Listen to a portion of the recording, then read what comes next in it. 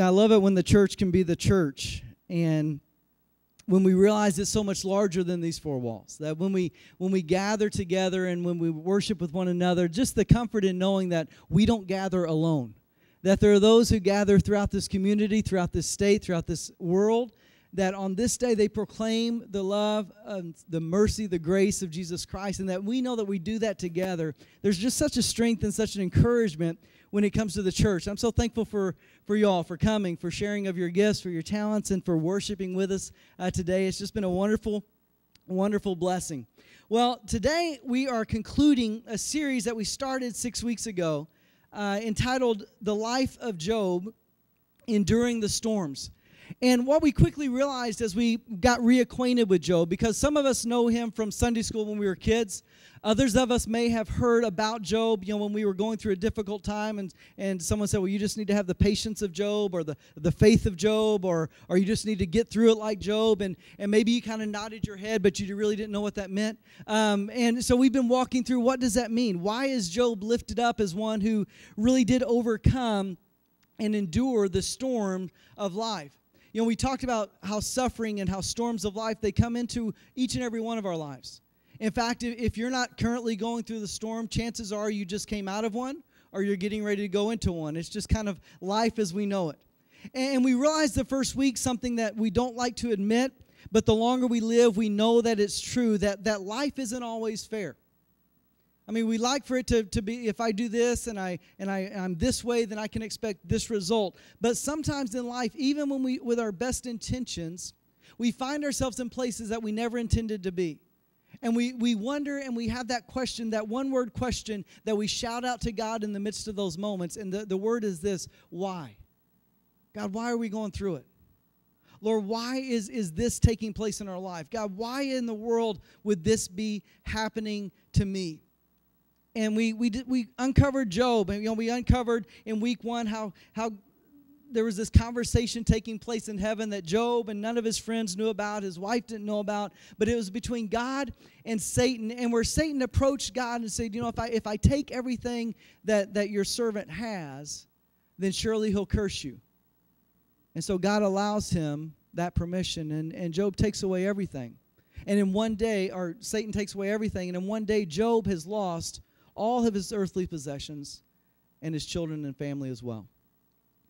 The next time that Satan and God get together and Job has still not cursed God and died, Satan says, if I curse the man himself, if I place affliction on his body, give him illness and sores and boils, then he will curse you to your face. And so God allows this to take place, but he says on the man himself, don't take his life. And so Job finds himself with sores and boils, and at this point in life, it's you've gone from bad to worse. Have you ever gone from bad to worse in your situation, where you thought there's no way it could get worse, and then the next day you thought, oh, there's another level. I didn't realize that we were going deeper than what we had gone before. And that was Job. And in the midst of all of this, Job's friends come, and it's always great to have friends come. And his friends do it great for 7 days. They provide comfort. They provide this support system, and then they begin to speak, and it goes downhill from there. And what we found was that when you're enduring the storms with friends, we talked about what that looks like when you're enduring the storms through criticism, because Job's friends begin to criticize him, and that happens to all of us. When you endure the storms with family, because Job wasn't the only one who walked through this storm. His wife was with him there as well. We've talked about how you do that in a way that's honoring and pleasing to God. And then last week we talked about how do you endure the storm when God seems to be silent. When God doesn't speak to you like he used to speak to you. When we sing songs like this and it doesn't move us any longer, and we just feel like, God, are you even there any longer? How do you serve him in the midst of that? And today we want to talk about a part of the storm that we typically don't talk about, but it's after the storm. How do we enjoy life after the storm has passed? Because here's something I want to guarantee you. It will pass. And I think we've all lived long enough, and we've all endured storms to some degree, that we realize that no matter how bad it seems, or no matter how terrible it gets, that there is a moment where we see the clouds kind of begin to drift away. And even though the aftermath of the storm may be devastation, the storm itself has definitely passed. And so how do we live from that moment on? Because as I've pastored for a number of years, and I've met and talked with many, many people who've gone through storms far worse than I have, one of the most tragic things I see in life is when a storm has defined a person to such a degree that even though it took place years ago, it's still as though it's happening in the moment. Or even though the devastation, it just seemed to be like a distant memory for everyone else, for that person it's just so real, and they can never get past the hurt or the pain that that storm caused in their life. And it seems to taint everything around them. Taints their very life. Taints every relationship. It's as though they can't move past what took place during that storm. But Job seems to do it. And in fact, as we open up today, we're going to open up to Job chapter 42. And as we answer this question, what do you do? How do you live life after the storm? I believe we're going to see that Job not only does it well, he does it exceptionally well. We pick up in Job chapter 42, verse 10. And after God has come and he's been present, he's been real. Last week we realized that God will speak. He may be silent for a season, but he will speak. And in fact, what we have that Job doesn't have is we have the written word of God. And if you feel like God is being silent in your storm right now, what I want to encourage you to do is to just dive into God's word, because he will speak, because it's his word. And there's going to be this moment as you're reading where you just feel like, God, that's for me. God, I can actually hear you speaking to me. And in that moment, God's no longer going to be silent. That silence is going to be broken. And for Job, it was not only written, but it was just this audible voice from God. It convicted him because Job, like all of us, had begun to question life. He began to question God's intentions. He never cursed God, but he was definitely confused by God, much like we all have been. And after he confesses and he repents before the Lord, verse 10 says, after Job had prayed for his friends, the Lord restored his fortunes and gave him twice as much as he had before. Now, if you're just joining with us today, it kind of feels like you jumped in to the very end of the story. You walked in on the end of the movie, and so there may not be a context there for you. But what we find is that just a few chapters before, Job is there with his friends, and they've been dialoguing back and forth all through Job. And they've been kind of criticizing Job, and then Job would kind of state his defense. And they've been talking about, the character of God, and Job would state what he believes. And it's just been this back and forth. And then God shows up. Have you ever been talking about someone and then they come into the room? This was what happens with Job and his friends. And as they're talking about who God is and what he's done and all of his intentions, God shows up and he proves Job right by saying what Job has spoken is true, and what you have spoken, speaking about his friends, is false. And he chastises them for it. And he says, here's what you need to do. You need to go and offer a sacrifice and ask for forgiveness. But I don't want you to pray. In fact, I want Job to pray for you. And verse 10 says, after Job had prayed for his friends, the friends that were critical, the friends that were criticizing, the friends that were degrading Job's character, the friends that had began to make it personal. They weren't talking about the problem any longer. Now they had moved to just who Job was as a person. For those friends, Job prayed. And after he prays, it says the Lord restored his fortunes and gave him twice as much as he had before. Now in Job chapter 1, we realize that Job was the greatest man of all of the East. He had the greatest possessions. He had the greatest stature. Everything. If you think who's the best in the land, the name was obvious. It was Job.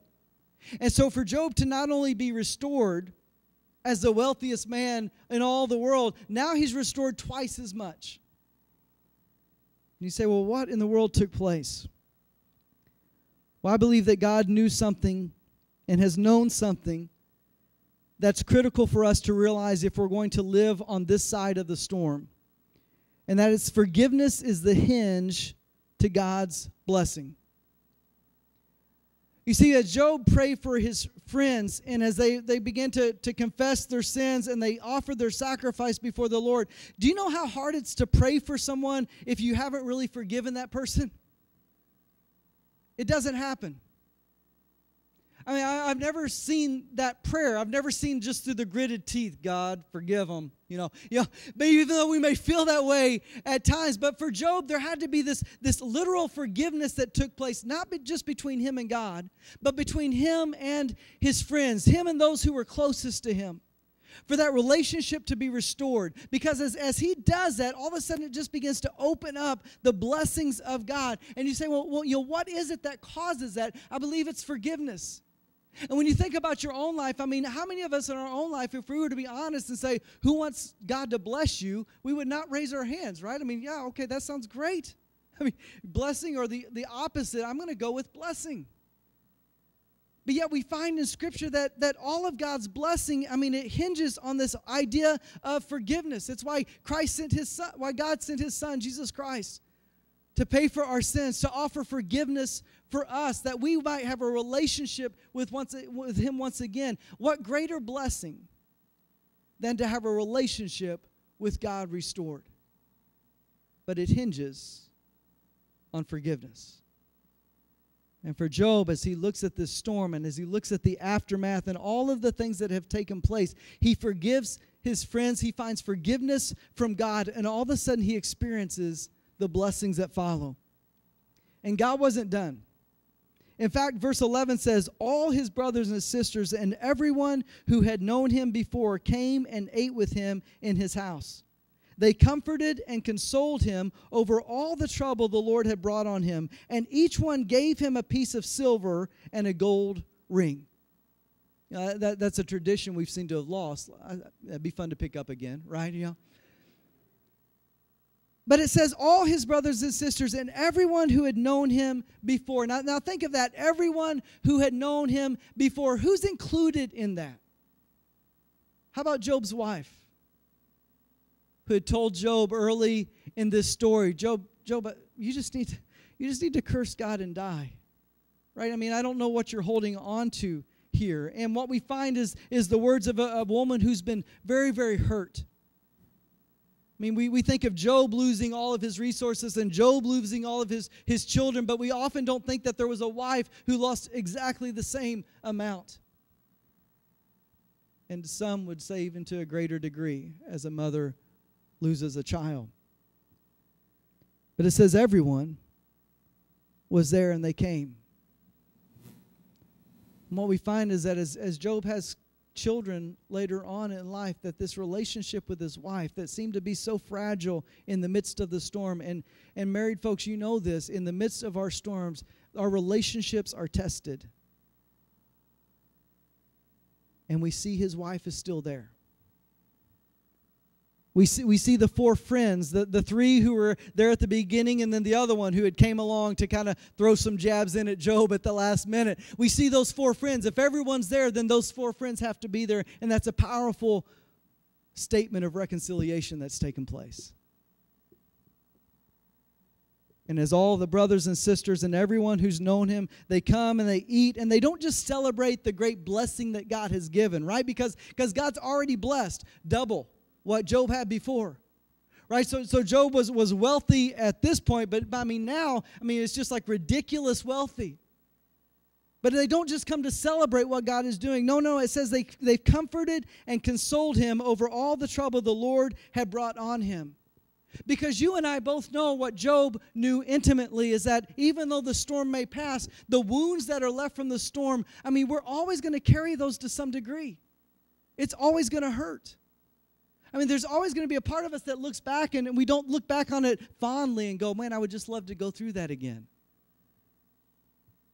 But there's something that we see in Job's life as his friends and his family gather around him, that there's just a consoling that begins to take place of all that has happened.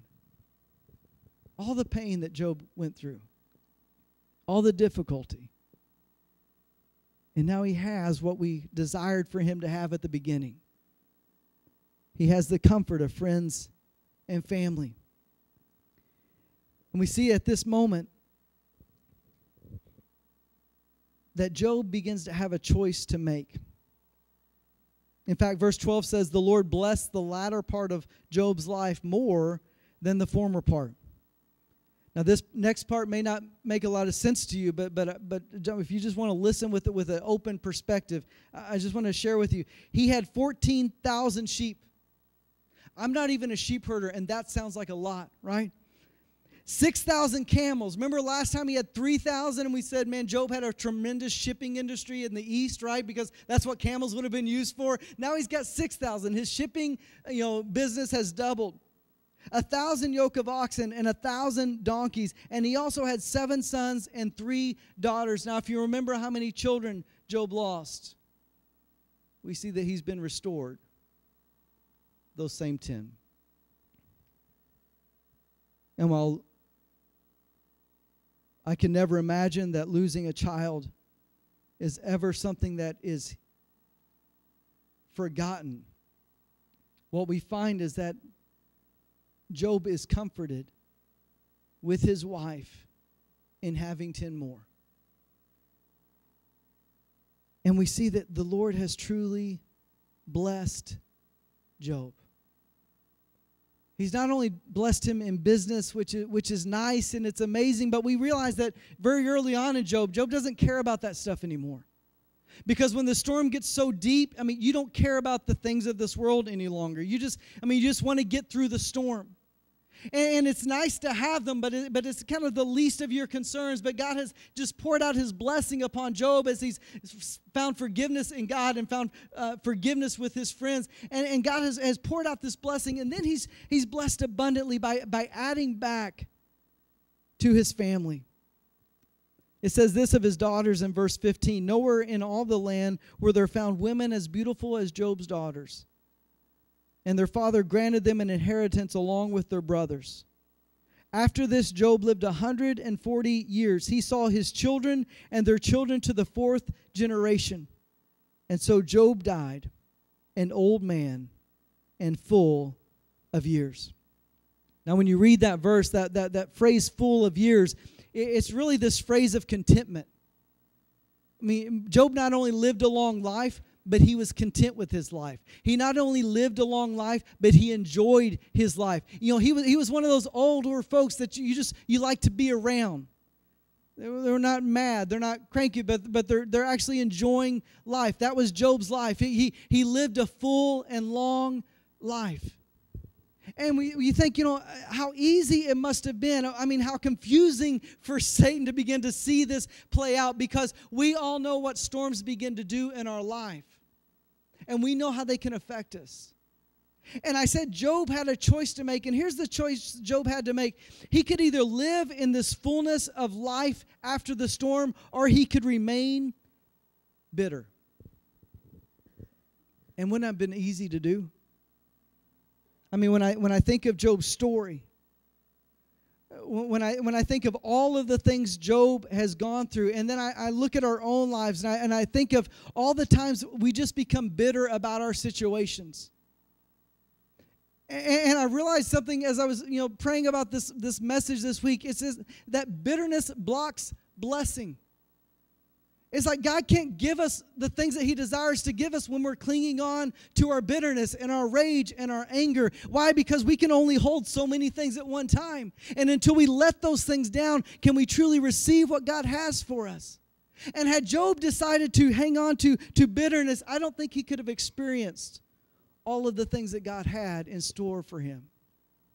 And I wonder how many times in our own life do we hang on to the hurts and the pain of the past, and we miss out on what God desires to do in our life? Not because God doesn't will it, but because we're unwilling to let go of the pain that's there. This week, you may have noticed there's something different about my face. And it's okay. You can laugh because I'm an idiot. All right, so let's just kind of throw that out there. It's okay. And this week I had the awesome opportunity. I'm so thankful for my wife for giving me this birthday present. I turned 41 this week, which is very surreal to me.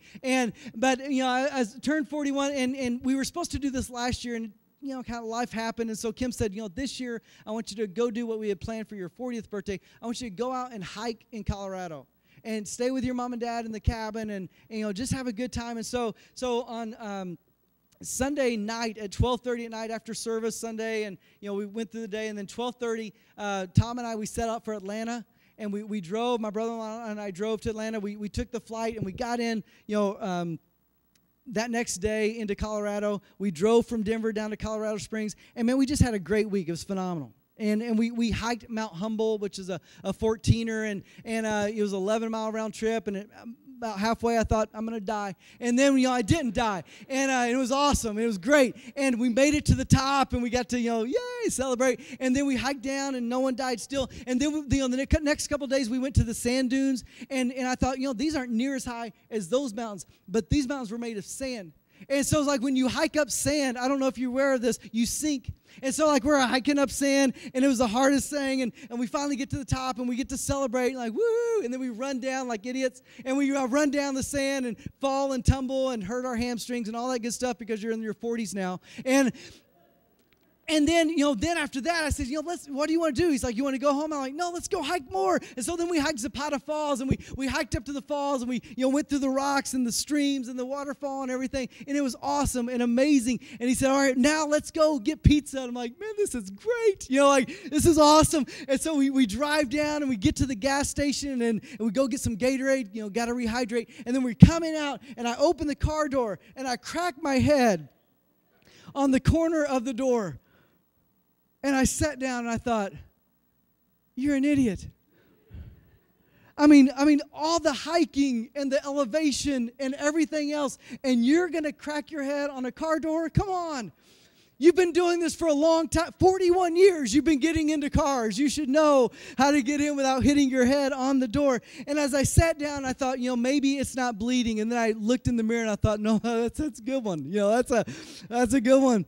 And Tom comes out with the Gatorade, and I have my hand covered. I was like, I did something. And he's like, what'd you do? And then I raised my hand. He's like, oh, and then you know how bad it is. But other people's reaction, like some of yours today, you're like, hey, I was like, oh, hey. And then you don't like eye contact with me. Hey, what's up? But I found myself in that moment, and I knew what I had done. Right? I mean, my little storm had come and it had passed, and I was so angry at myself. I mean, I just sat there, we called our wives, and, they said what wives are supposed to say. You need to go to the hospital. Don't try to do that. Don't let Tom bandage you up. You need to go to the hospital and get medical attention. And so the nearest hospital was like 26 miles in the opposite direction. And so we start driving down this country road, and I'm just quiet. I'm getting really angry. And the more I think about it, I just, you're such an, come on, John. And why, this is the last night of vacation. You're gonna miss out on pizza. This is gonna, and I'm just getting so mad and irritated. And then all of a sudden it hit me. And God reminded me of what I was preaching on Sunday. And I realized, there's nothing I can do to change what's happened. Because that's what we like to do at first. We like to think, what could I have done differently? If I would have just slowed down, if I would have just kind of opened it up slower, if I hadn't been in such a stinking hurry, this wouldn't have happened. But that doesn't matter anymore. It's happened. It's taken place.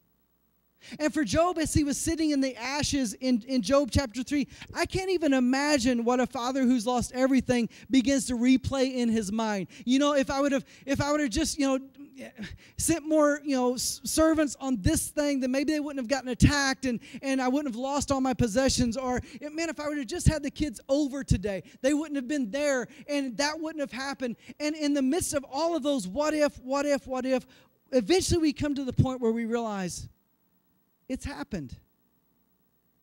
So now I have a choice to make. How am I going to respond to it? And so there in the car, I started laughing. I was like, man, I'm an idiot. And Tom agreed, And I told Tom, I said, God must really want us to talk to someone at the hospital we're going to.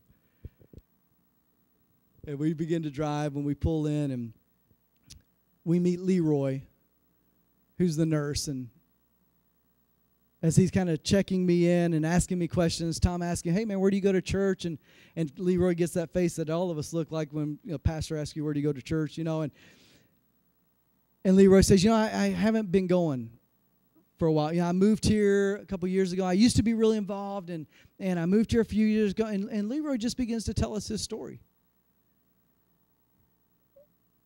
We got to talk with him about what it means to be in Christian community and what it means to have brothers and sisters in Christ and how important it is to sharpen one another. And then we got to have prayer with Leroy right there as we're waiting for the nurse to come in and glue me up, And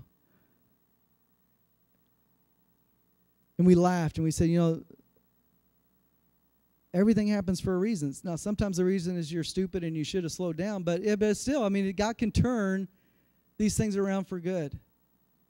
And even when we think we've messed it up, and even when we think we're not doing it right, that if we'll just simply lay down our bitterness, lay down our anger, and say, God, what is it that you want to use me to do today?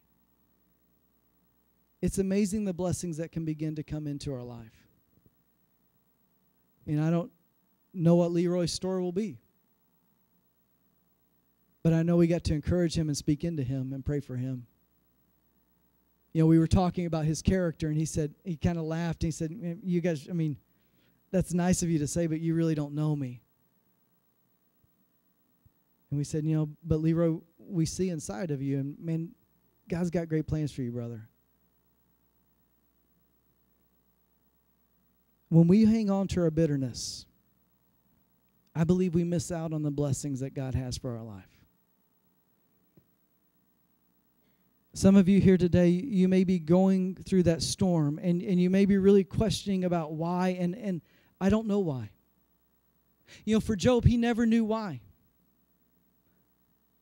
Maybe when he saw God face to face, maybe when he died and went to heaven and he realized the story of his life, but throughout his life, he never understood the reasoning behind what was taking place. And we may never understand the reason why we go through the storms that we go through. And for Job, he experienced blessing on this earth. And you know what? Some of us may not experience the same type of blessing on this earth. But I guarantee you God's blessing will come. Whether it's here or when we see him face to face.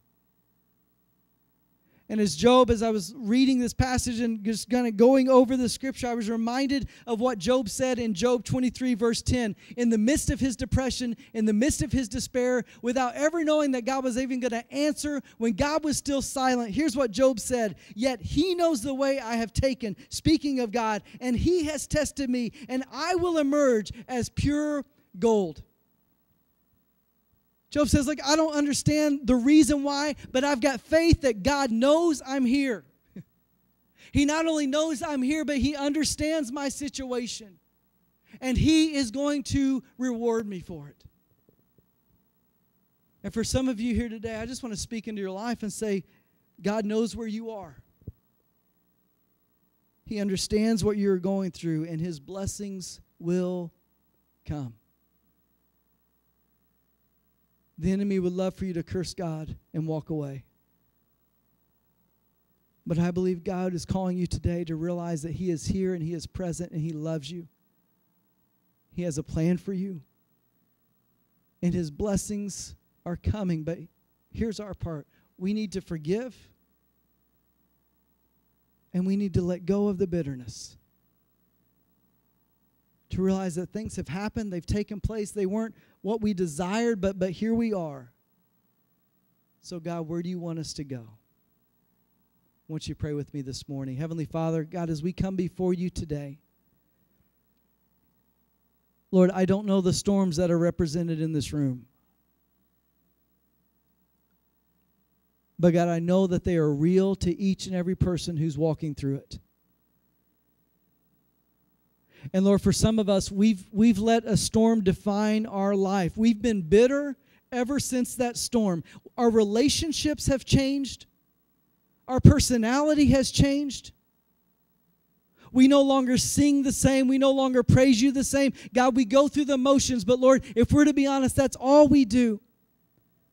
And God, I believe today that you're calling us to something greater, that you desire for us to have life and life abundantly. But Lord, in order to receive that which you have to give, Lord, we have to lay down this bitterness and anger that we let dwell up within us, that we've been hanging on to for days, for weeks, for months, for years. God, I pray today that you would set captives free, because we become captives in our own prison. And everything in our life suffers because of it. God, I pray for those who wonder if you're really here, that you would show them today just how much you love them. That as we sing today, Lord, that your Spirit would just fall afresh and anew upon them. Lord, that today we would realize, Lord, no matter what's taken place, we've got today to move forward and proclaim you as God. To walk with eyes wide open, to see how it is that you would desire to use us to bless others. Lord, speak to us today, I pray. I pray that you would heal hearts today, and that we would begin to truly live after the storm. In Jesus' name we pray. Amen.